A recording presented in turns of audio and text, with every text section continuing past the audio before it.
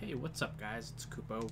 Today I want to show you guys where the sunglasses are. And the sunglasses are considered to be the highest defensive headgear, possibly the best headgear in the entire game. So this is a pretty solid item that you can just grab off of a vehicle here. So where is it? Right here on this marker. So we're south of the converter and south of Besa, and it's east of the camp in the center. So this is where it is, just sitting right here on top of the vehicle here.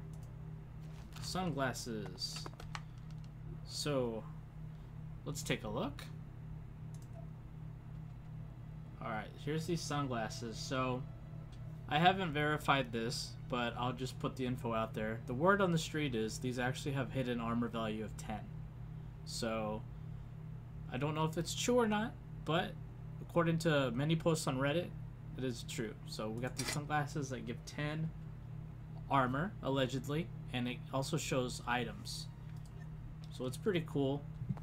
Like, look here, we can see some items. See those items in the car right in front of me? It's because I got the sunglasses on.